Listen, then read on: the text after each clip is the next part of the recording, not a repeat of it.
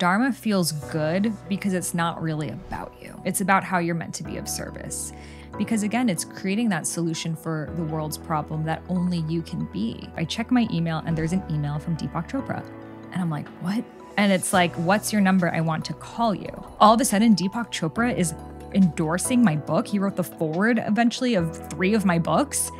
And that to me was like the universe being like, don't forget your magic. And that's the beauty of living your Dharma. It actually doesn't require effort because your soul is literally embodying the frequency that it's here to embody. And people just being in your resonance, it inspires them to access that within themselves too.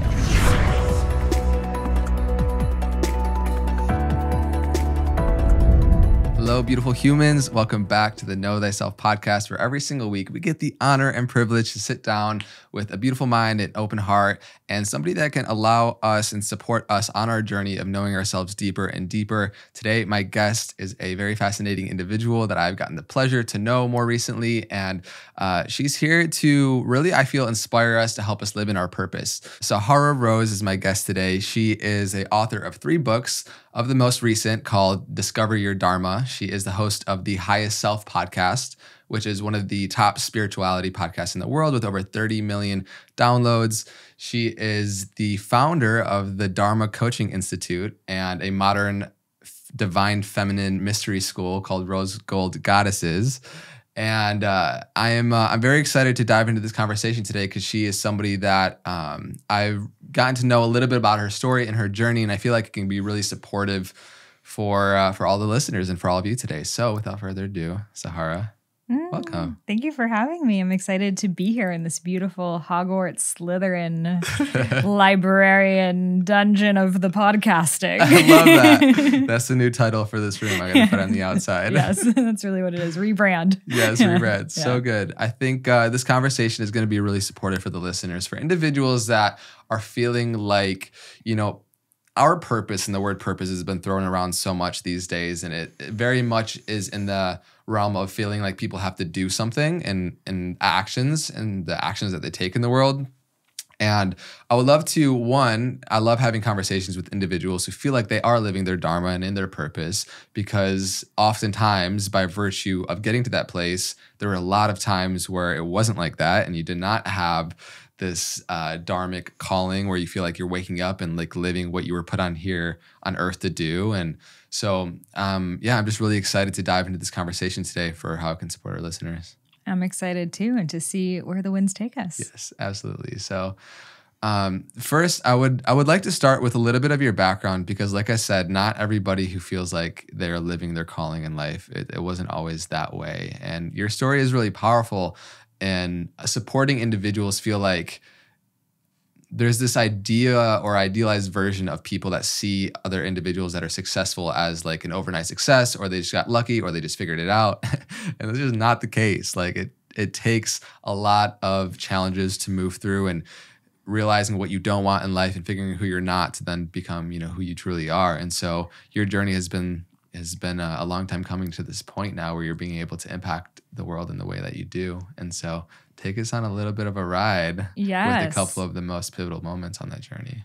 Yeah, you know, I used to believe that the only people who could live their purpose were people who had like super spiritual hippie parents who like supported them along the way. And, you know, and I'll tell you my whole story, but I remember being 23 years old in Bali, and everyone I met there, I'm like, do your parents know you're here? Like, are they okay with this? Like, and it was so mind-boggling to me that, you know, some of them, yes, they had beautiful families that were supporting them, and some of them, no. So I share this because oftentimes the reason why we feel like we're not living our purpose is because I can't, because of my family background, where I grew up, my lineage, my this, my that.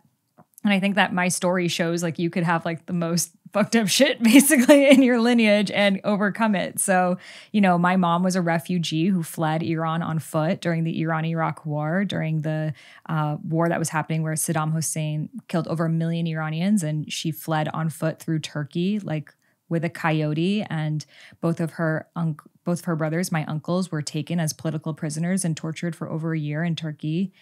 And, you know, eventually my mom got asylum in the US with like some foreign relative that she lived with, and just basically started from scratch here and had me 2 years later. So I grew up like, your womb and your background, it holds on to those imprints of trauma. So I grew up, and my dad also fled from the war and revolution in Iran. So with a lot of unspoken trauma that they never talked about what happened because they were the lucky ones. They were the ones who got away and everything's great, but it was focused on survival. So from the time I was a kid, I could always feel that my purpose is here to help people. And I didn't really know how. I just looked at the people who are helping the most people in the world, like Mother Teresa and Martin Luther King and Gandhi and all these people. And I'm like, okay, they all sacrificed their lives for the cause. So that's what I'm going to do. So I just went on this journey from the time I was a kid of really studying human rights. And I was obsessed with learning about, really heavy things such as sex trafficking and child labor and child soldiers and, all of the worst things that could happen to humans. And I, later in high school created the Amnesty International chapter, and I was organizing protests. And then I went to school in DC studying to become an international human rights lawyer. So my entire life was around activism, that I need to save the world. And I did not even know until I was 18 about my mom's story of being a refugee. They kind of kept that from me. And I didn't know that Amnesty International was the organization that freed my uncles when they were political prisoners. It was like something in my soul just felt it. So there I am in college in DC, and I start working with different organizations, really studying the UN and the World Bank and these like huge global organizations, and realizing that they're not totally in integrity. And a lot of these organizations are involved in the very things that they are here to supposedly eradicate. And a lot of these organizations also, the money that they're raising is going to fundraisers, and it's not actually going to the people. And that was really distressing for me, because here I am trying to help as many people as possible, and I'm realizing those organizations are really not doing that thing. So I had no idea then what my purpose was. Like, I just spent my whole life thinking it was going to be this, and it's not what I thought it was going to be. So I was, like many college students, extremely confused, not knowing what to do next, just applying for random jobs, trying to figure it out. And at that time, I started to go through really bad health challenges. So at first, it was like really bad digestive issues, and then it was hormonal imbalances. And then I stopped getting my period, which continued for 2 years. And when I got a blood test, the doctor said I went into perimenopause, and I was 21 years old. So when you go into perimenopause that early in life, you're going to have bone density issues, likely become handicapped by the time you're like 50. Obviously, never be able to have kids. And, a series of things just go out of balance in your body, right? So they prescribed me tons of prescription medications, from hormone replacement therapy to antidepressants to gastrointestinal things, like the list goes on. And I was never into wellness or anything like that before, but I just knew there had to be something deeper going on in my body that was causing this, and that I didn't want to be on all these prescription medications forever. So I just started to learn about natural healing and holistic medicine and nutrition, and eventually about Ayurveda, which is the sister science of yoga based on the mind-body connection. And it's when I took a dosha quiz, which are the archetypes in Ayurveda, and I read about the one that I was, Vata, air energy. It said all of my symptoms, from like the digestive issues, hormonal imbalance, but also my personality. It was like, you are creative, idealistic, think outside the box, visionary, you love to travel. And I was like, what? Like, my digestive issues and my hormonal imbalance are related to my purpose? Like, huh? Like, how is that connected? Yeah. So I became obsessed with learning everything I could about Ayurveda. And I was actually doing volunteer work in India already, because I've been doing NGO work from the time I was like 15, working in orphanages and slums. And so I was in India, in Delhi, teaching health and sanitation in the slums there. And I decided I'm going to sign up for Ayurveda school and learn about this. So when I graduated from college, I moved to India, where I stayed for 2 years studying Ayurveda. And it hit me after healing my body and getting my period back, and, even being able, my personality, like all these ideas that I had, I was able to bring them to fruition through changing my diet, my daily practices, even the types of yoga I was doing. Everything needed to shift. So I just knew that there were so many people, especially young women, like in our generation, who are experiencing hormonal, digestive, anxiety, all of these issues. So I was like, I'm going to write a book on this. And, I didn't know anything about the book writing process. I was like, I'm just going to write it and like figure it out after once I write it. So I just started writing and writing and writing. And that brought me on the journey of, then really facing off with the ancestral fears that were present in my lineage of, wait, you're trying to write a book? Like, who do you think you are to write a book? You're not a doctor, and this Ayurveda stuff is bullshit. And, you need to get a normal job, and you can't just be doing this and taking advice from all these hippies. And, it was a really tough time because I realized then so much of what I lived for was for my parents' approval. And now that I was like really finally living my truth, not only did I not have it, but I was a disgrace to them. And they were afraid of the path that I was on. And because of that, were saying very hurtful things.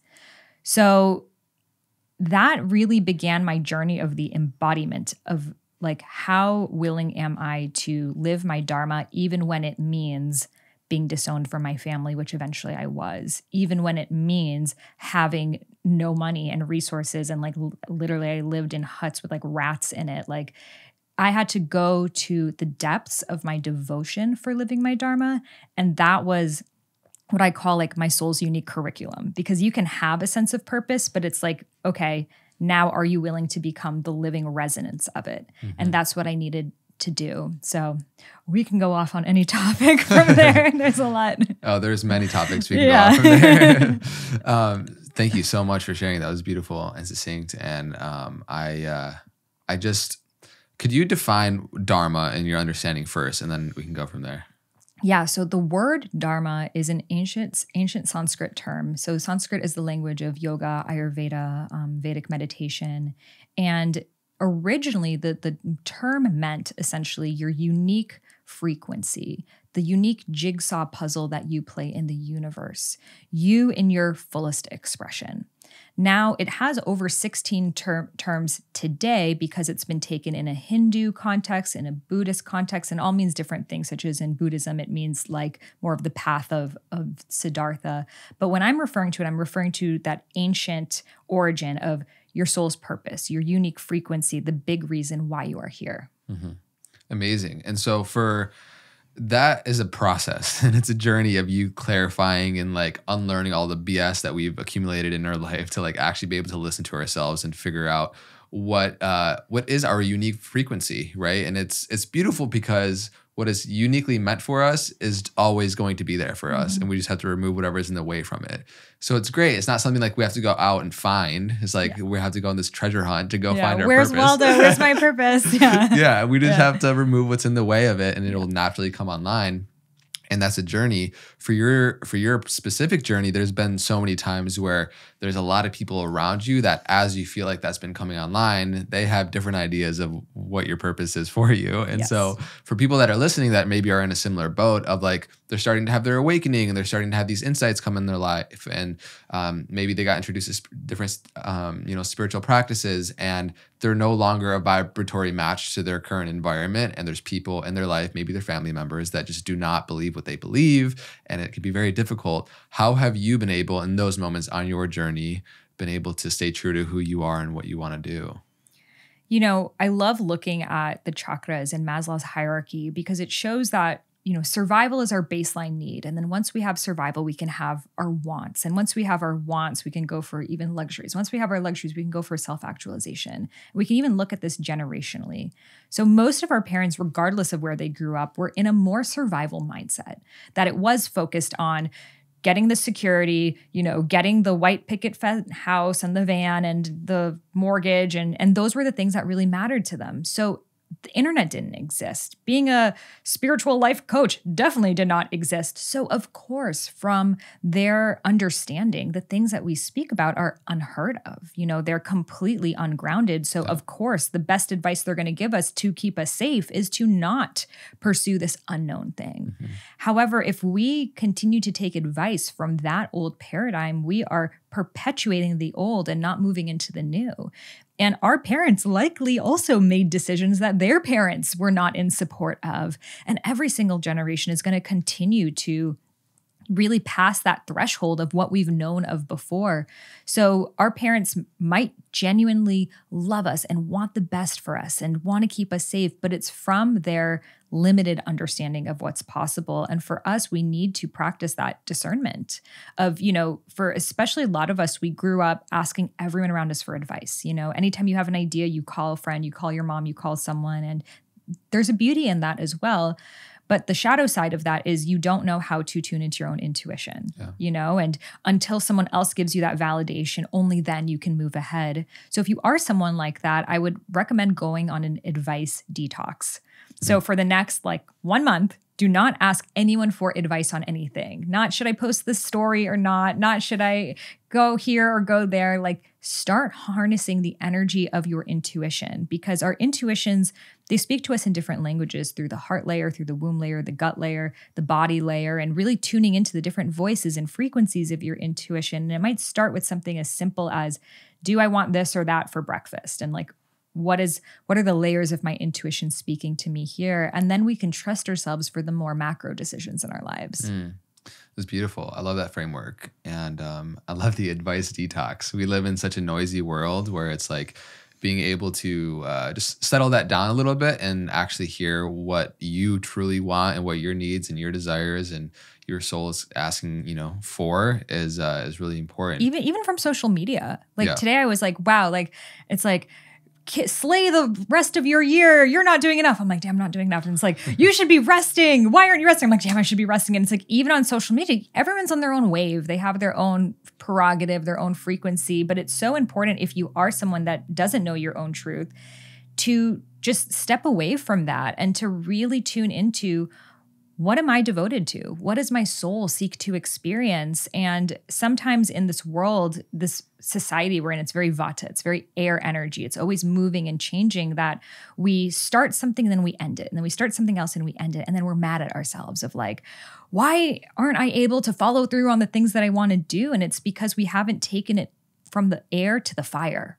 And that fire is the action. It's the discipline. It's the showing up day in and day out. This podcast studio, I'm sure it took you months to create it. And here we are, and we can play now in this field, but there's the level of action that I feel oftentimes in the spiritual community, we don't really talk about as much. It's a lot easier to be now I'm channeling this and channeling that. And it's beautiful, but true manifestation is to take the unmanifest, the unphysical, and bridge it down into this world. And that's really what we're all here to do, to be creators and creatrixes. Yeah.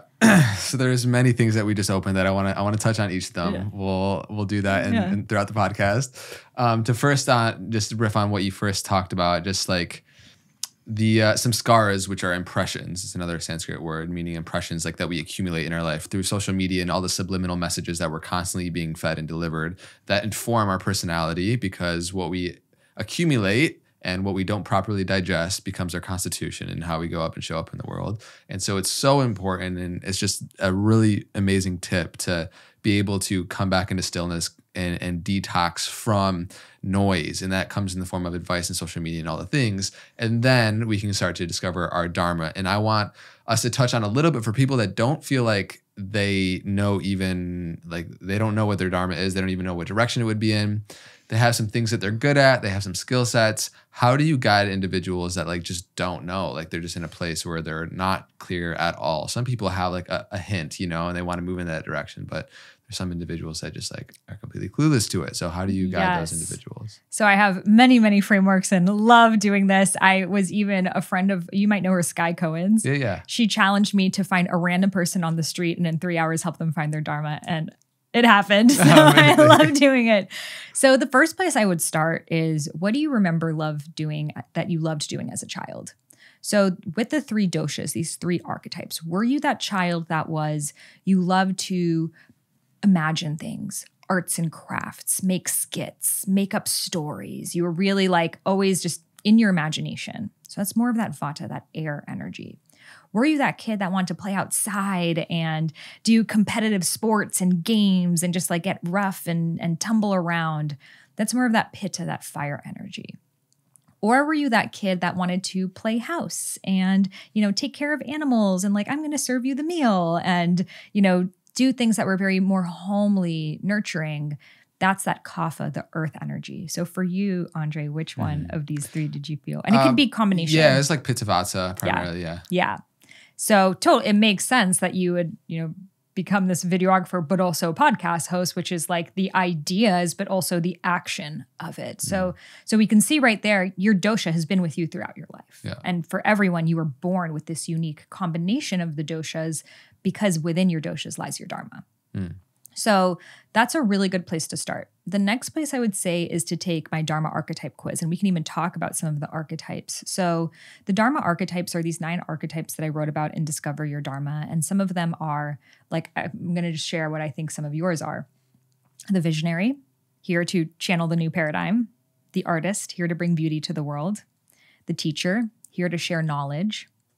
Then some of the other ones are the entertainer, here to make people feel.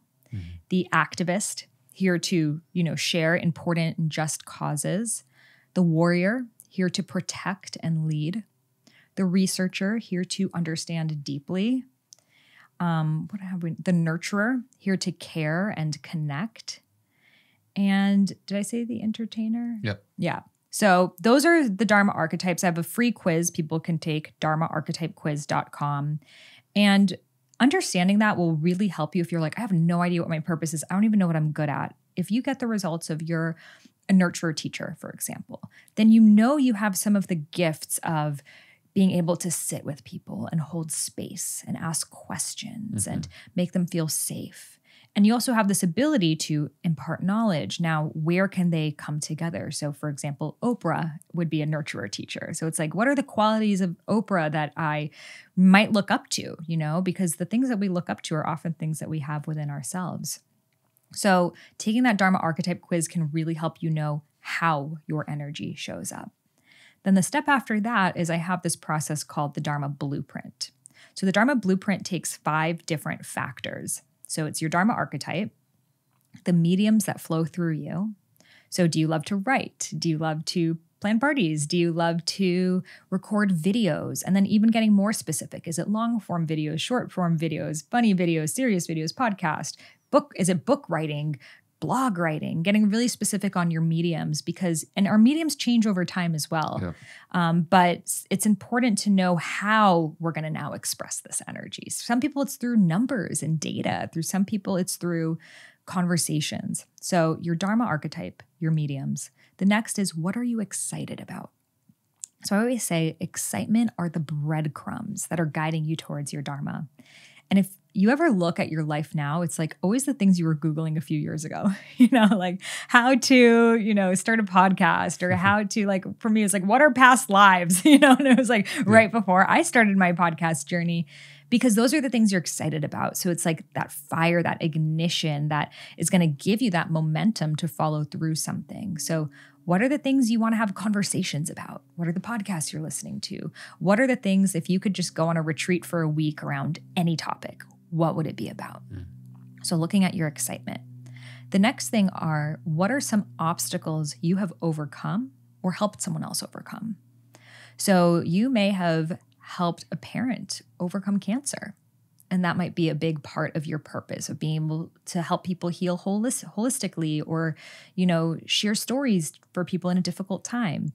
You may have had the obstacle of being bullied in school. You may have had the obstacle of moving a lot as a kid or having a speech impediment or, it can be huge, homelessness, or very small of, I had the obstacle of not knowing what to wear and I was always the person helping my friends with what to wear. And within all challenges lies an element of Dharma because all of our Dharmas really are here to create solutions for the world's problems. So what are some obstacles and some challenges? And again, as we go through the soul curriculum of life, those are going to change. And for example, one of my obstacles was the health challenge that I shared. And then the huge part of my Dharma that was unlocked after that was writing the book and sharing Ayurveda, which I did for 7 years. But then that obstacle was no longer the obstacle that I really wanted to share about, because I went through then the obstacle of living my Dharma. And then that became the obstacle that I wanted to share about. And now an obstacle that I share a lot about is speaking my voice. And that is, so it's like, even with our obstacles, I believe we have soul contracts with them, that it's like a certain moment of our life is going to be about that. And then you can kind of know when the soul contract is complete because the excitement is no longer there. Yeah. And then there are other people who are super excited to talk about, you know, digestion or whatever the thing was that you used to be excited about. And you have to trust that. Yeah. So the obstacle, and then the fifth thing is your superpower. So what are the things that come naturally to you that might not come naturally to other people? And often it's the things people compliment you on that we just assume like everyone gets those compliments, but it's not true. Like, because you don't give the same compliments to everyone you meet. It's like people are seeing that thing in you. So it might be, wow, you have such an ability to make me feel seen and heard. Or, wow, you're so good with details. Or, wow, you're so good at taking complex topics and making them simple. Or, wow, you have such an organized and strategic mind. So you can even ask your friends, when have you seen me at my best? And start to understand through their lens what they think that your superpowers are. So to create your Dharma blueprint, you would take all 5 of these categories and write them all out and then really take it in. And because you're seeing your soul right there, you're seeing your soul in manifest form. Right. And then from there, you can start to think about how can these different factors and areas come together. And for some people, it's pretty instant. And for some people, you got to meditate on it for a few weeks or even months. And it's not that your Dharma is like, now I need to like monetize this thing, right? But it's like, how can all of these different areas of my life come together into my sacred doing, which is when my being and my doing can merge. I love that. Mic drop moment. On the Know Thyself podcast. That was so good. I love there's so many beautiful moments in that. And I think getting clear on like following your highest excitement as kind of your North Star and compass is a really beautiful one, because that's going to continually evolve and change. I feel like we discover so much of ourselves in the sharing of ourselves and in the action of doing in the world, because you can sit in a room all day and contemplate, what is my purpose? What is my purpose? What is my purpose? But in the experiencing of life, in our human experience, we learn what our obstacles are that often become the way, in terms of like that crazy health challenge that's so difficult in the moment then became the fruit of your experience and how you can share in the world. In that aspect. And you learn so much, and that informs also your your understanding of Ayurveda and the doshas into your Dharma, and like they all kind of come together.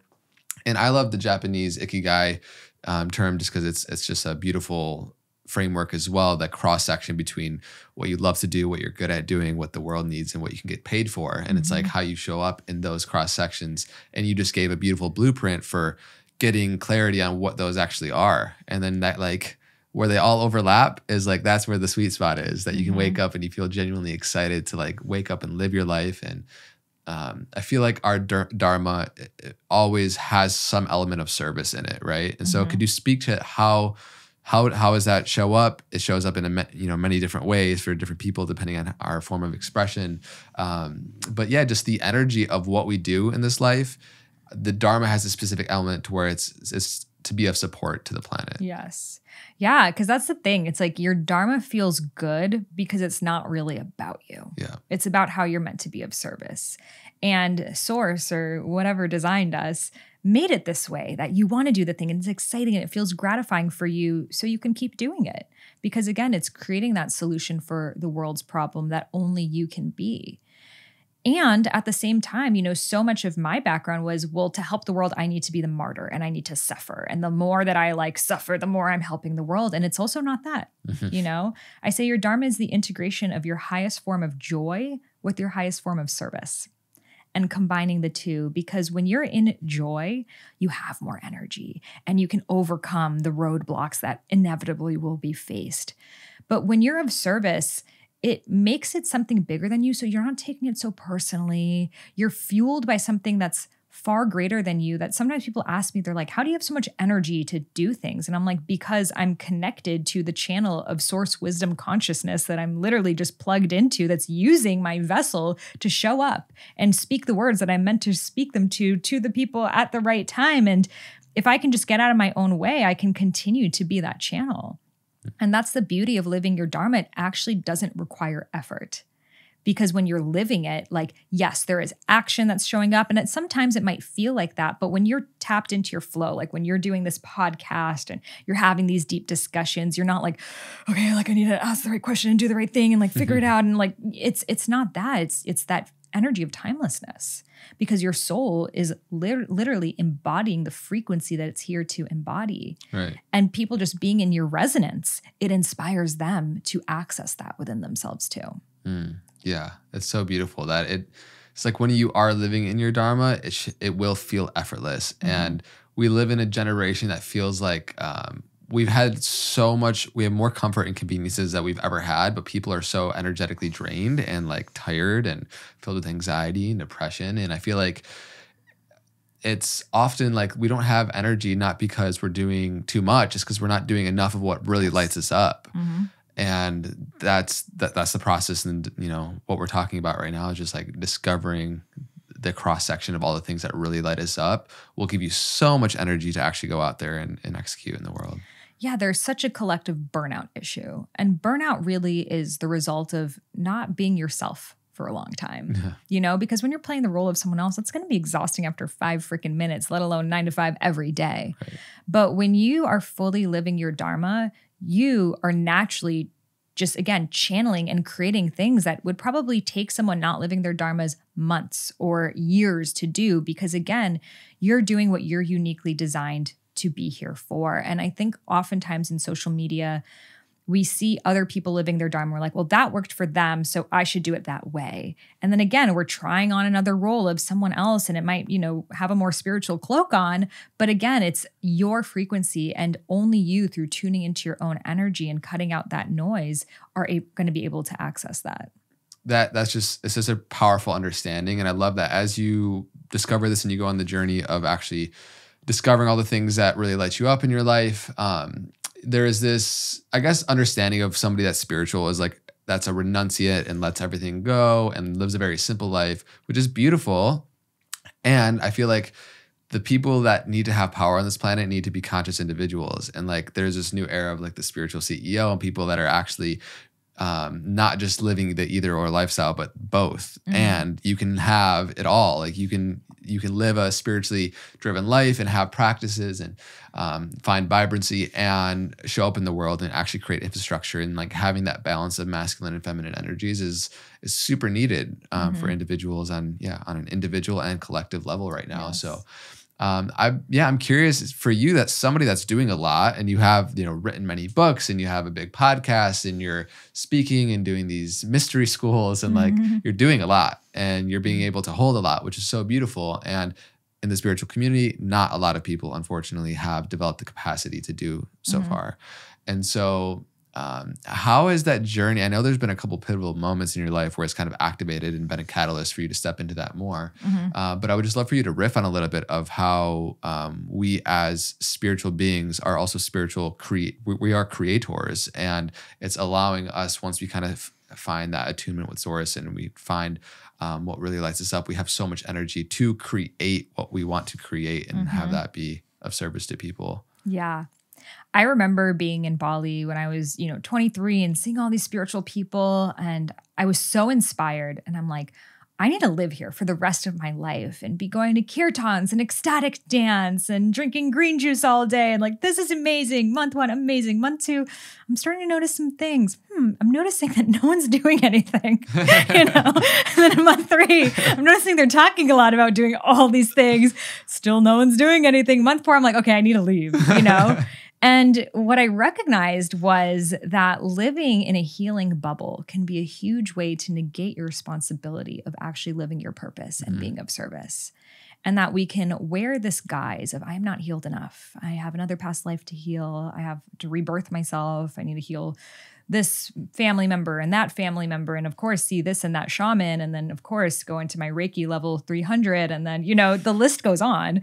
And the beauty is there's always going to be more modalities for you to step into. But what I saw a lot of these people doing was they thought that they were like changing the world, but it was only in this tiny little bubble of like preaching to the choir. And it wasn't actually going out there and creating ripple effects in the world. So I realized then that if I actually wanted to raise the vibration of the planet and be of service and have these types of conversations, I can't just be in this tiny little circle of people who are talking about doing it, but really aren't embodying it. And I see this happen a lot, especially as people dive into spirituality, because it comes from I honestly think it comes from a really good place. It comes from this place of, I don't want to say anything when I still might not be like totally healed. So let me work on this thing and that thing. But the thing is, again, it's the ego telling you you're still not good enough. You're still not ready enough. You're still unworthy. And it's the exact same story. So my best advice for people who are in that and are still needing to take another course and do another thing is, where you are at right now is further along in your journey than most people in the world, you know? And even think about the version of you that was you 3 years ago. And what have you learned 3 years ago to now? And how can you help just build that bridge for people? You know, 3 years ago, maybe you were struggling with self-love or whatever the thing was. What were the practices that helped you? What were the revelations that helped you? What were the insights you made? And speak to that person. It doesn't need to be the entire world. It doesn't need to be people you don't know. Just speak to that version of you. And then as we continue to learn, we're climbing up this ladder, this perpetual, never-ending spiraling ladder at that. But there's always going to be people in that certain ladder. Maybe it's the ladder of meditation or the ladder of relationships or the ladder of whatever the thing is for you, that are just starting to get on this ladder or just a few steps behind you on this ladder, and giving them a hand. And the beauty of that is then we realize everyone's further along on some ladders than we are too. Yep. So there's always going to be people to learn from, and there's always going to be people that we can teach from where we're at right now. And also sometimes still being in the muck a little bit is helpful for people. Yeah. Because if I was like, I have my PhD in anxiety, I have been studying anxiety for 40 plus years. And, you know, I remember once 40 years ago, I was anxious. Can't really remember what that felt like, but I have done a lot of research on it. Yeah. It's like, that's not going to help. But if I'm like, hey, I still wake up anxious on most days, and this is what I do to help me get to where I'm at right now, that to me is so much more helpful, because you're in the experience right now, especially as the world changes too. That like, discovering your purpose today is very different than discovering your purpose 30 years ago, you know? So don't feel like you need to have it completely figured out to be able to help. It's you actually sharing the fact that you're still struggling with that is what's going to make it resonate with the people that you're here to support. I love that. And it can be expressed in so many different ways, right? We are in the education communicative space where it's, you know, and a lot of our friends are also in that, but right, like, it could show up in so many different ways, whether it's music or some form of art. I feel like anybody in their like utmost level of mastery will it'll inherently feel like a form of art. But I love the relatability that no matter where you're at in your journey, like you can connect with people at that stage, and you don't have to wait till you're some enlightened guru or like some idealized place some way off in the future that is really just masquerading inner feeling of inadequacy, and like that you're not gonna, you know, it's not gonna work out, or you have all these fears. And it's like, it's important to get clear on what the actual motive of you pushing something off. And I do think that there is usefulness in clearing the vessel before sharing, and like really stepping into your, you know, sharing of the world in whatever expression that is. But to a certain point, you know, if you're like 10 years down the road and you're like, we're not meant to be healing our whole life. Right. We're meant to be thriving and sharing and connecting and healing throughout parts for sure. But it can get, that identity can get stuck. Yeah. And even looking at, where does our concept of healing come from? Because oftentimes we're taking this Western clinical approach to healing, that we think healing is psychoanalyzing alone in a dark room and talking about the problem again and again and again. And in most places around the world, that's not even what healing looks like. Like, I don't know if you heard about the tribe in Rwanda that kicked out the US government. So it's a really interesting story that after the Rwandan genocide, the US government sent their top psychologists and psychiatrists to work with the victims of the genocide. And after a few days, the village kicked them out. The government's like, excuse me, like, those are our top people here. And they're like, no, I think you sent the wrong people. And they're like, why so? And they're like, because those people wanted us to leave the community and be in a dark room alone and keep talking about what happened. But in Rwanda, the way that we heal is we go outside and we join hands under the sun and we sing and we dance and we tell stories. That is how we heal. And to even look at this concept of healing, of needing to be this thing you need to fix, you need to mentally construct. What if healing is creativity? You know, as kids, we didn't need to psychoanalyze what was going wrong with us. We just played and we naturally came back into harmony. Yeah. So I really believe that this clutching on to the healing journey that we have is, again, this like colonial mindset repackaged to us. But to be able to use creativity as our form of healing, to, again, just like service, it gets you out of your story, it gets you out of your head and allows you to be a channel of something greater than you. And then the things that you were worried about, they turn into art, and then you're so inspired by them that you're grateful that it all happened. Yeah, it's beautiful. Shout out Rwanda. Yes. They're doing it like Wakanda. Yes, yes. And so many parts of the world, healing has been through dance, through song, through, you know, all of these different forms of movement that we're finally now remembering. But again, our colonial mindset conditioning has made us think, oh, shaking, that's barbaric. Yeah. You know, being in a tribe, barbaric, primitive. Yeah. And it's so important for us now to realize our own internal conditioning we have around these things. And this, again, belief that some teacher, guru, psychologist, whoever the thing is, can heal us when really only we carry the codes to heal ourselves. Yeah, no, it's powerful. And I want to touch on also, because it's been a part of your journey the past couple of years, is this identity that we can develop as we go on the spiritual journey as being a spiritual person. And it's like, how good of a yogi can I be? And how much Kriya yoga am I doing? And the spiritual identity can become suffocating to us and like limiting in our ideas of what spirituality really means, right? Is like, it's either yoga, it's meditation, it's, you know, the things that people typically perceive as spiritual. But that identity can be suffocating in its own ways because we are creative beings. And I feel like a lot of times, especially in ancient wisdom traditions, creativity isn't talked about a whole lot as a form of like your spiritual practice. And so, we're here to taste it all in the full spectrum of the human experience. And even as you've been like, you know, tasting the different flavors of dance and DJing and like all the forms of artistically how we want to create, I think it's important to just not limit ourselves in what we think our idea of spirituality is, because again, it can be suffocating and limiting to us expressing the fullness of who we are. Totally. It just becomes another, you know, I used to wear whatever, Levi jeans and a jersey, and now I wear all white and mala beads. And it's just like another costume that people are wearing and the way that they have to speak. And, you know, I did it too. Like I was doing Ashtanga yoga 3 hours a day, fasting, raw vegan, and it was, I think I needed that like break from where I was before, which was like going to the club and drinking, you know, but then I realized I just put myself in another pigeonhole of like identifying with like a culture rather than my own way of being. And I think it's important, like even with me stepping into DJing, for example, this past week I DJ'd at a festival and I got complaints because they were like, oh, that music was ratchet. And it was so fascinating for me because I'm like, oh, wow, like that. A lot of it is internalized racism and patriarchal conditioning, because when we see something that's like of the hip hop culture, especially Black and brown cultures, we see that as ratchet. We see that as not enlightened, not sophisticated. But if we are doing a tantric eye-gazing orgy, all of a sudden that's spiritual.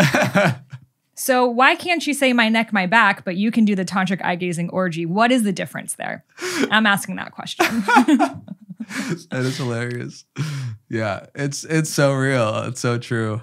Yeah, we've just decided like, oh, because, you know, they have dreadlocks and now it's spiritual, but like, God forbid they're, you know, wearing stripper heels. Now it's trashy. And it's like, it's like the spiritual community wants to talk about, we're so open, we're so this and that. But then you hear, back that ass up. And then all of a sudden, all your conditioning comes back online. So like, where's the work?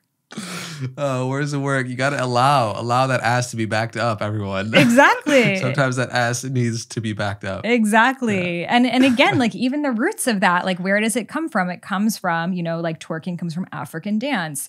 And the conditioning there was that's primitive, that's barbaric, that's not classy. So we've still taken on that same conditioning of things that have roots in other cultures, are not as sophisticated as, you know, for whatever reason, we've taken a lot of these aesthetic Indian practices such as like meditation, but we've completely discarded the feminine practices, of the Shakti, the dancing, like those things are not allowed, but like the things that felt safe for us. And there was this beautiful book I was reading about, it's called Shaking Medicine, and it's about like the history of shaking as like a form of spirituality, because every culture has had shaking like as a form of releasing trauma. And when the colonizers came to different regions and they saw people meditating and they saw people shaking in other communities, the shaking was scary for them, because if someone's shaking, you don't know what they're going to do next. It's this feeling of like they're uncontrollable. So that actually became illegal to practice. A lot of the African traditions, Native American traditions, a lot of Native American practices, they couldn't even practice until 1971 in the United States. So those things became literally outlawed. Even Ayurveda in India was outlawed during British rule. But then the things that were like a person just sitting and meditating, it was like, okay, they're easier to control. I'm not afraid of what direction they're going to go in. So you can do that practice. And it's the same conditioning that we have now. If you're seated and just chanting and in nothingness, that's safe. If you're showing any signs of your wild nature, that is not. Yeah.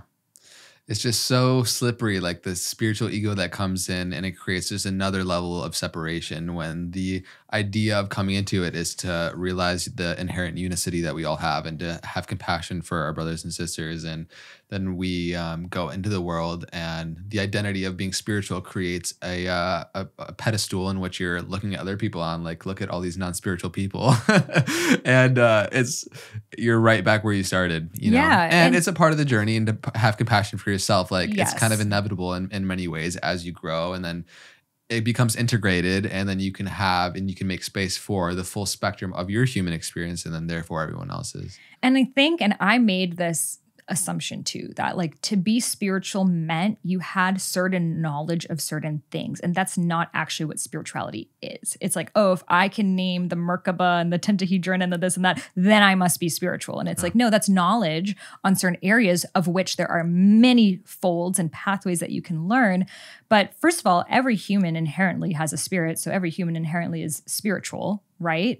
And when we have this understanding of like, spirituality is I need to know instead of actually being in practice. And I would always do this. I would want to just get more and more information, because if I knew more, then I was like more spiritual, So then I'm not actually, it's like I'm reading about meditation, I'm not doing the meditation. I'm reading about the dance, I'm not doing the dance. Because again, it's that ego of like, well, I need to know all the buzzwords that the people are saying so I can be in the conversation. Yeah. So you can be accepted into the tribe and the community. It's just, wanting to be a part of the gang. Exactly. Powerful. Yeah, it's important. And the practices are beautiful, but it's just, are you doing your spiritual practices because they're actually benefiting your life, or because you like the way they look on you? Right. And it's just important to gain awareness in that. Or because you are gaslighting yourself into thinking that they are the thing that you're supposed to be doing because it's worked for someone else. And I think it's very natural if something works for us to want to like scream about it from the top of our lungs and be like, everyone needs to, do Kundalini or do ayahuasca or do this or do that. Yeah. But what I feel right now, like, before we were in the information age, they're actually calling this new age that we're in post 2020 the conceptual age. And we really are in this conceptual age. The information age was like, how do I accumulate more information, go to a 4-year college and get a degree because we needed to have information in this world that we didn't have internet, et cetera. But now we have too much information, right? Mm-hmm. So how can we conceptualize and synthesize and connect back to our intuition, make decisions on this information? And I really believe that that's the code to really unlock your Dharma in this new paradigm. Mm. Yeah, it's so important, and it kind of circles back to what we were talking about earlier, just like the information overload that we have. It's so much more valuable to empty your mind than to fill it, because we are all inherently energetic beings that are at some dimension within us connected to source, and that has the answers to all of life's issues or problems or things that come up. And so you have them all within you. It's just, again, removing what's in the way of that and tapping back into that. Okay, beautiful. Deep breath. Congrats if you've been listening this far. You've been doing so well. This has been so good. I've been loving all the avenues in which we've been diving into. I kind of have like a rapid fire. It can be like a medium fire speed question round because we can riff on some of them. But I want to keep diving deeper. So if you feel called to answer in one word or one sentence, or we can riff on a few because there's going to be some that elicit that, then we can go for it. Cool. What single book has impacted your life the most and why? I really loved the book Journey of the Soul by Gary Zukov. Have you read that? I haven't. It's beautiful. I really recommend it to everyone. It was just almost like the things that I've felt before, just to like read it back and reflect it to you, is like, oh, we all are connected to the same unified field. Powerful. Yeah. When did you read that? Almost 10 years ago, I want to say. Wow. Yeah. So powerful. I feel like I love those books that just really impact us. And every time we read them, we're a different version of ourselves. Yes. So it's like, it's fun even for me to explore some books that have been really impactful on my journey. Yeah. Even I don't remember which Deepak Chopra book it was, but it was one of his books. And it was before I met him and had worked with him. I always very much looked up to him. And he just said, you are not your personality. And I was like, what? How am I not my personality? Like, and just reading that line, it was just such a game changer to me because it's like, we've always identified with like, I am this, I am that, my relationships with people. So a lot of Deepak books have also made a huge impact in my life. Beautiful. How has an apparent failure in life set you up for a later success? Ooh, I mean, I was rejected by over 30 publishers for my book. They all echoed back the exact things my parents told me and all of my fears. You're not a doctor. You're too young. No one cares. No one's interested in Ayurveda. So like, that would have been a really good time just to be like, okay, I guess this isn't happening. I just wasted 2 years of my life writing this book. And with being rejected by all those publishers, it opened me up to essentially writing a new book on Ayurveda, which became The Idiot's Guide to Ayurveda. Yeah. And I needed to write that book first before my own interpretation, because it was almost like my dissertation of like really understanding Ayurveda for what it is. And through that process of writing that book, it really opened me up also as a channel, because I would just be writing things and coming through me like specific Ayurvedic information that I just couldn't be making up.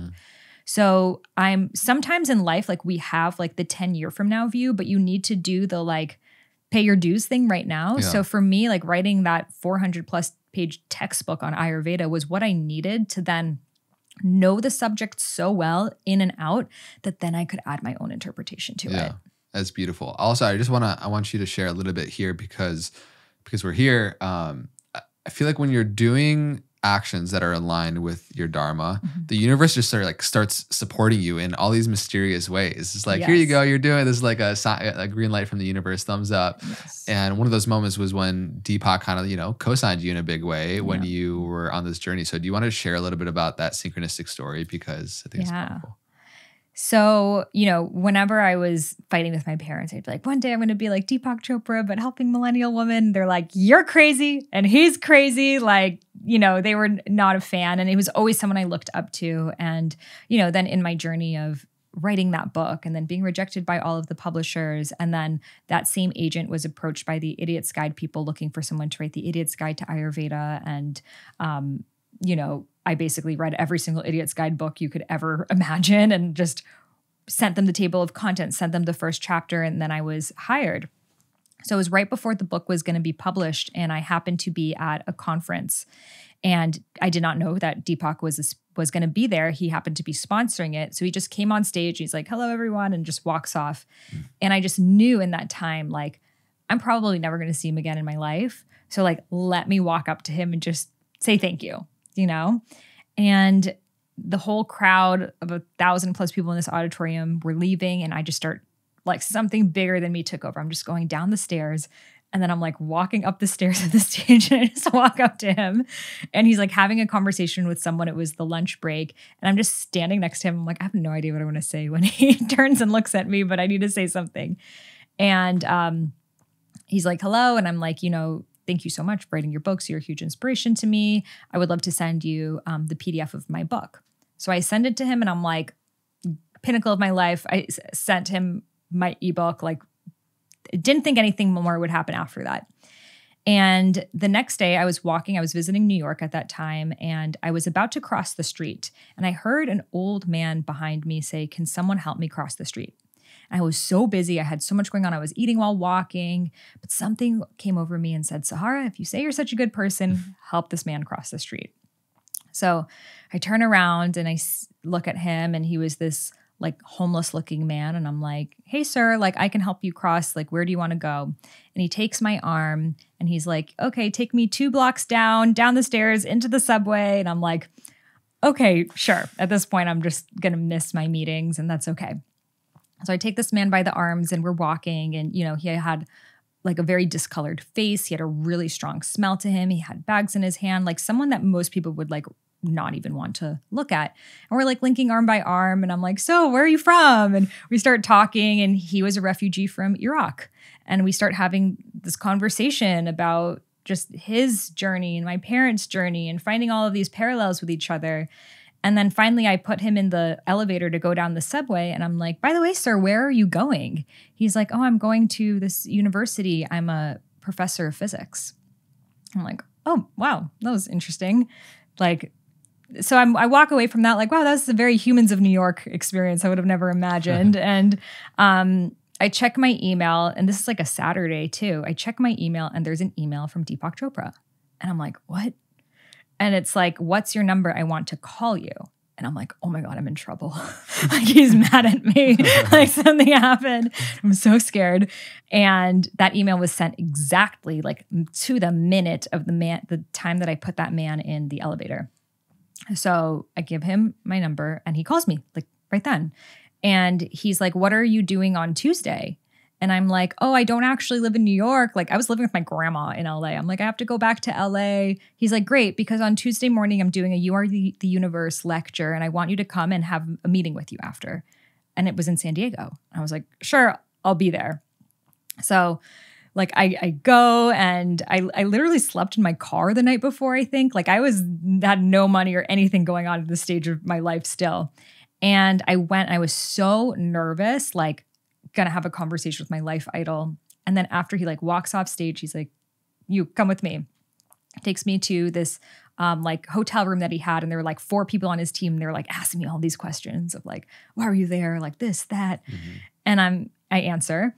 And then he's like, I read your book and I really love the way that you shared Ayurveda and modernized it. And I would love to have you on faculty of our team at Jaya, which was the app that he was working on at the time, part of Chopra, and to endorse your book.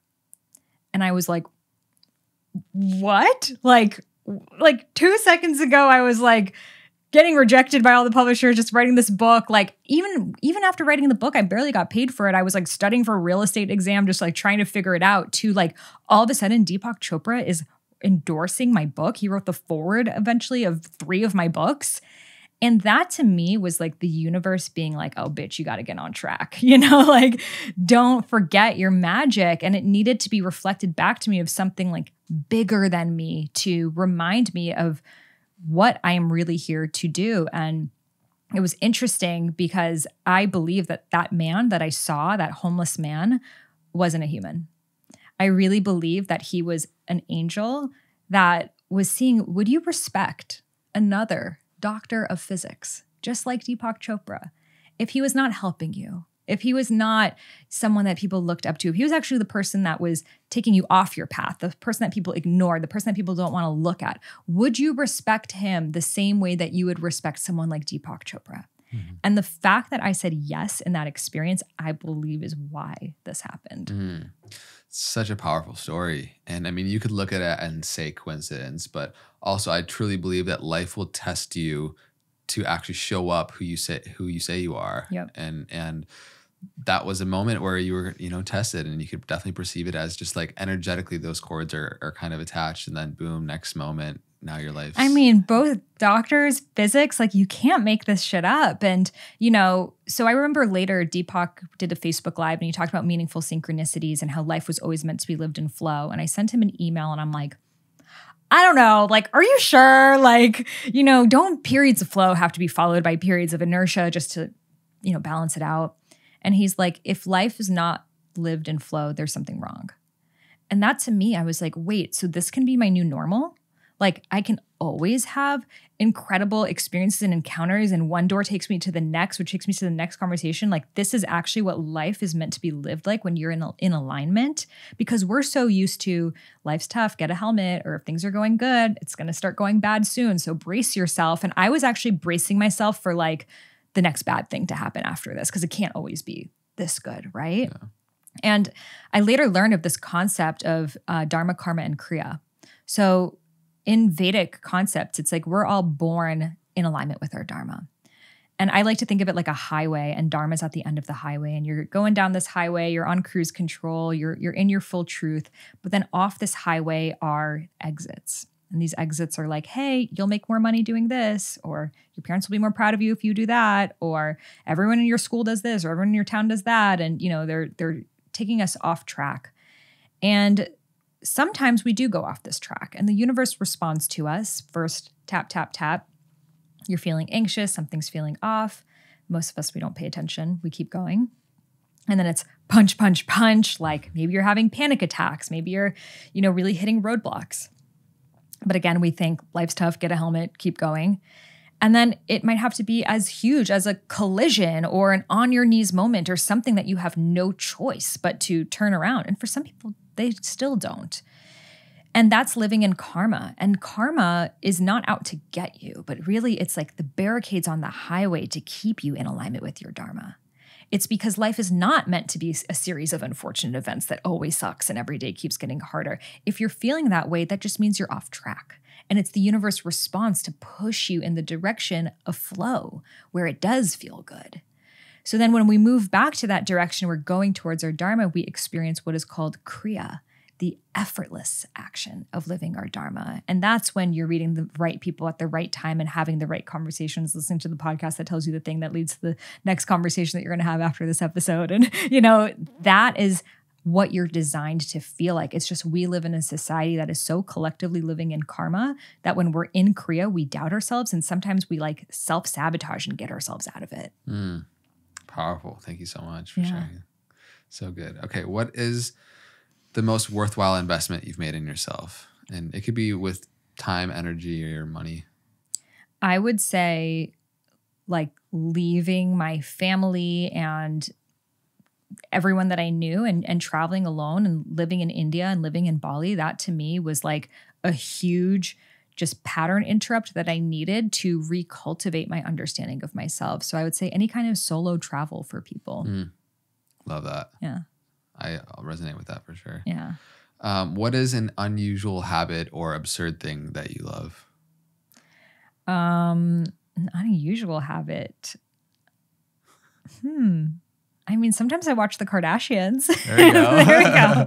I'm really into psychoanalyzing, like, why is this in the collective? Why are people so interested in this? And like the feminine masculine polarities happening. So yeah. There's probably a part of you too that just really enjoys watching it. Totally. I'm like, wow, they're like Armenians. I feel like I actually had a dream the other day and it was Kim Kardashian telling me to like go for my DJ career. So maybe she's like my spirit guide. There we go.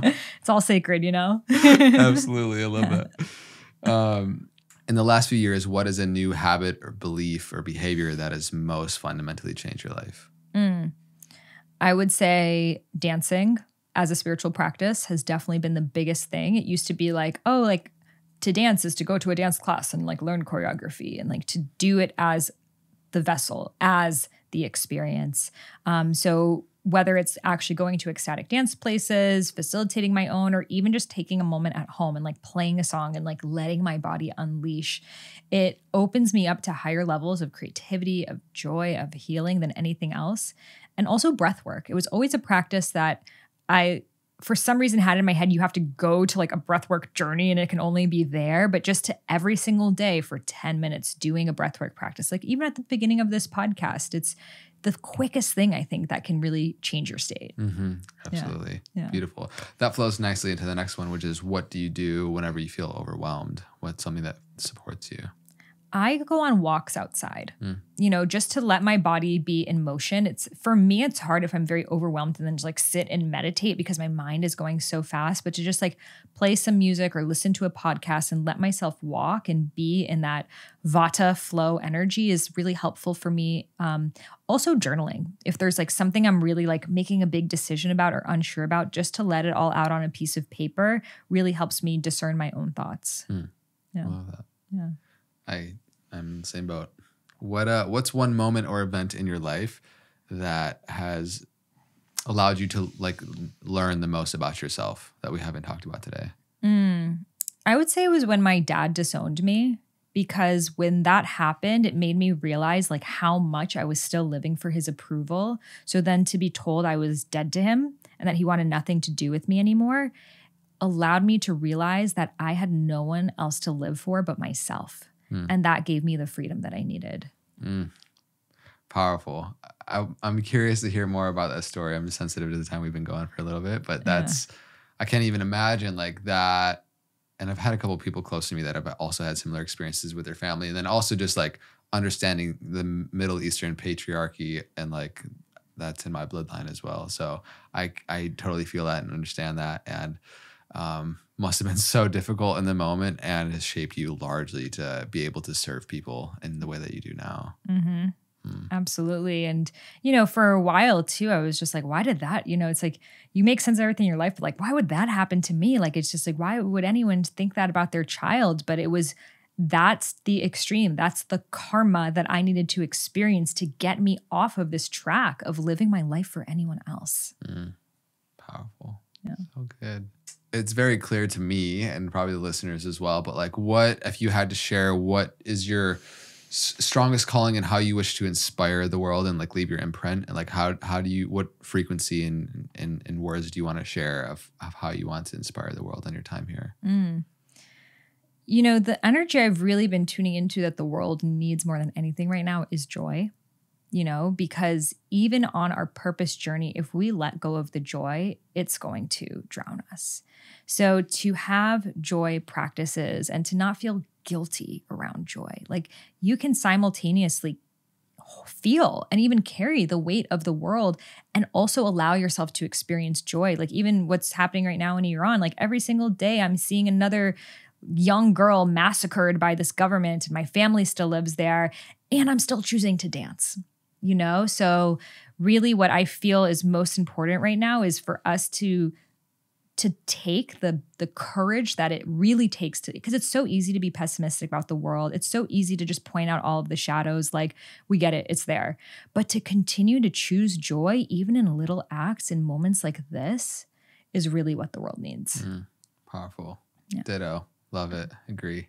Fully. Thank you so much. This whole conversation has been filled with so many nuggets, and it's just been a pleasure to get to know you and to see in which ways we can continue to weave. And like, I just love being in this energy of conversation. I think it's really needed. You're living your Dharma. We're doing it. Yes. So good.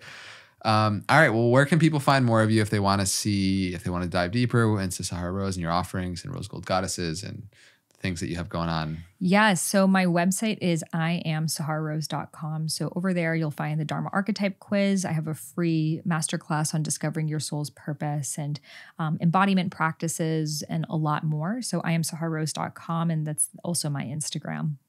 Amazing. Beautiful. Yeah. Is there anything else that you want to share? Just have fun too. Like a huge other part of my journey has just been like doing things for the sake of fun. And not everything needs to even like be around your purpose, even being around productivity. Just doing things simply because you feel good, that also is enough. Yeah. It's such a balance. Like, play is just like doing activities with no needed purpose at all. And our being and our play. And that actually is what fuels your purpose. It's the things that you're not doing on purpose is what actually is your purpose. Yeah. Follow that joy. Yes. Beautiful. Awesome. Thank you so much, all you beautiful humans that have been tuning into the Know Thyself podcast today. Just thank you for coming on this journey. And it is my pleasure and honor to be doing this. If you haven't already, please hit that subscribe button. Check out Sahara Rose, and all the links will be linked down in the description. If you haven't checked out our separate Know Thyself Eclipse channel, where we chop these episodes up into more snackable, digestible pieces of content, it's also linked below. Thank you so much. Until next time, be well.